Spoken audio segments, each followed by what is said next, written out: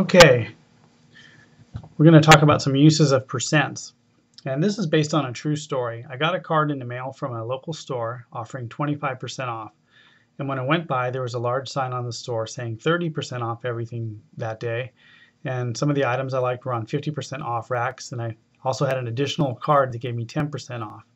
So if you think about it, we have 30% off, 50% off, 10%, and 25% off, which adds up to more than 100% off, 115% off. So the question asked is everything going to be free? Are they going to pay me to take items out of the store?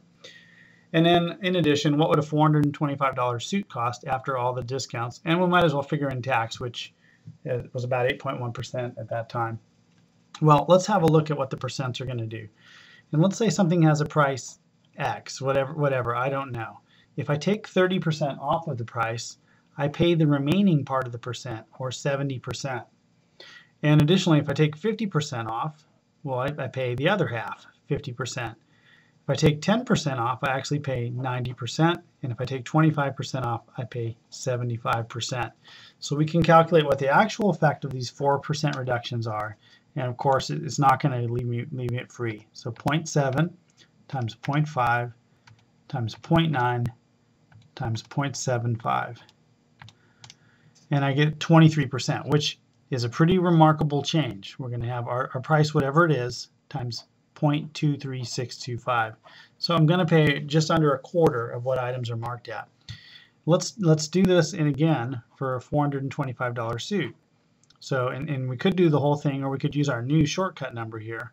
But even if we did the entire thing out, 0.7 times 0.5 times 0.9 times 0.75. And we reiterate, taking off 30% is 30% less than 100%, or 0.7.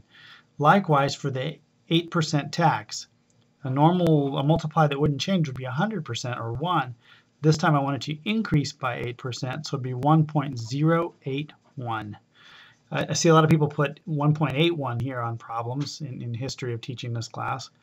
And that would be an 81% tax, which we have high taxes, but that would be remarkably high.